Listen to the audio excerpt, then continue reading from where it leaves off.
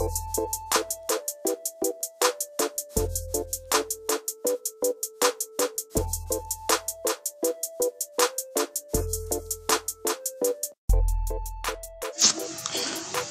welcome back to Everyday 3D Channel.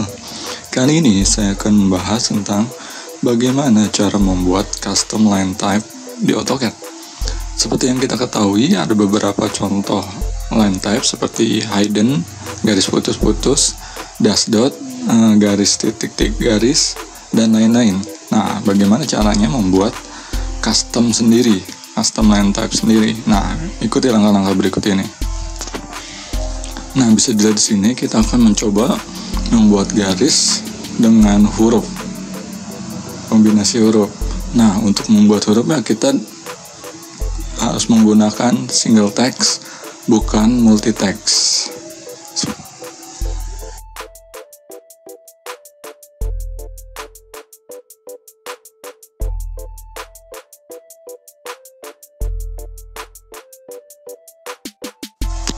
Nah, jika sudah seperti ini, selanjutnya adalah kita akan menggunakan menu Make Linetype atau shortcutnya MKLTIPE.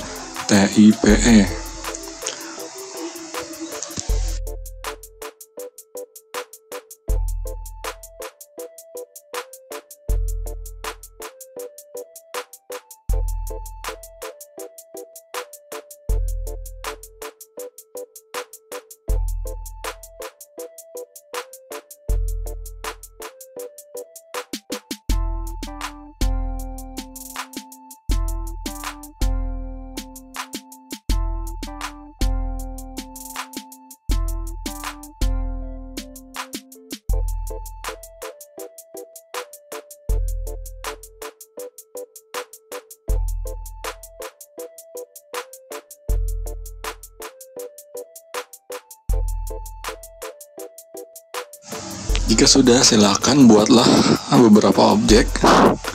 Lalu, jika sudah, ganti Linetype-nya menggunakan Linetype buatan kita. Silakan mencoba.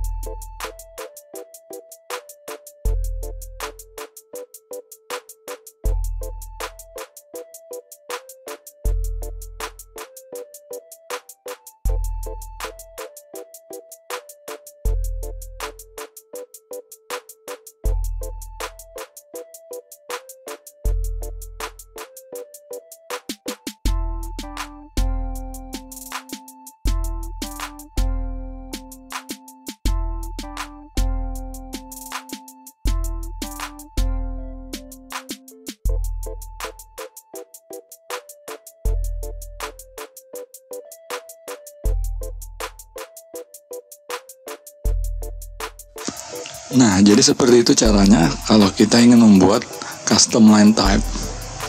Nah, selamat mencoba, semoga berhasil. Cukup sekian tutorial kali ini, semoga bermanfaat. Jangan lupa diklik like dan subscribe di channel ini. Sampai jumpa lagi di tutorial-tutorial selanjutnya. Thanks for watching.